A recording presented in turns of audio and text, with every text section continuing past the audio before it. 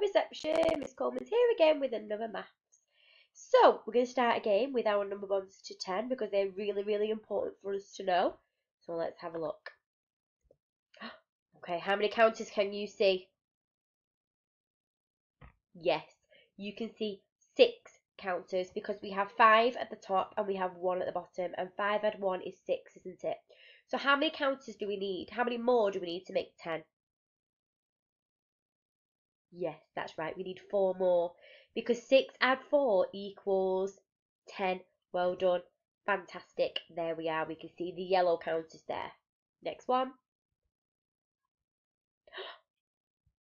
How many counters do you see? That's right. You can see 10 counters. So do we need any more? No. So 10 add 0 equals 10, doesn't it? Fantastic. Now, okay. So today we're going to be looking at some patterns, some repeated patterns. Let me put me up here so you can see. Okay, here in my story you can see an eel. And he has got a very, very special pattern. And he's got a few different patterns. So let's start with the one at the top here. He's got black, yellow, yellow. Black, yellow, yellow. Black, yellow, yellow.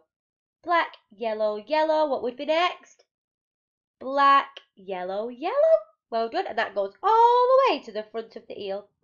Let's do his body. He's got stripe, circle, circle. Stripe, circle, circle.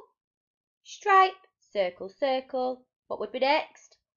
Stripe, circle, circle. Good job. Well done. Okay, let's have a look at our next one. Okay. Uh-oh, in this pattern there are some things missing. So we're going to need your help. So we've got green, red, red. Green, red, red.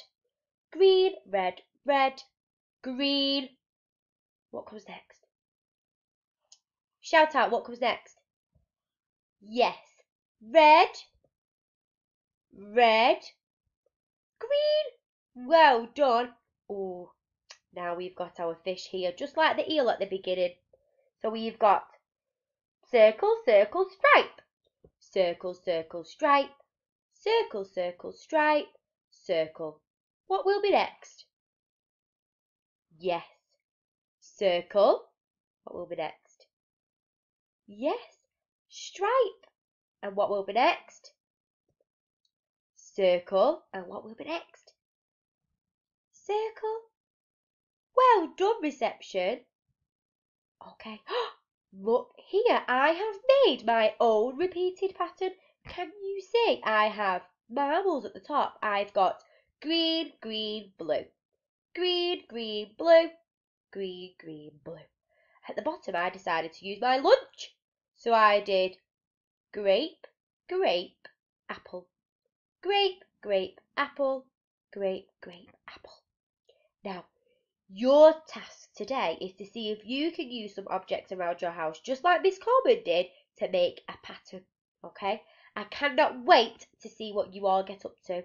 Hope you have a lovely day. I'll see you all again soon. Bye.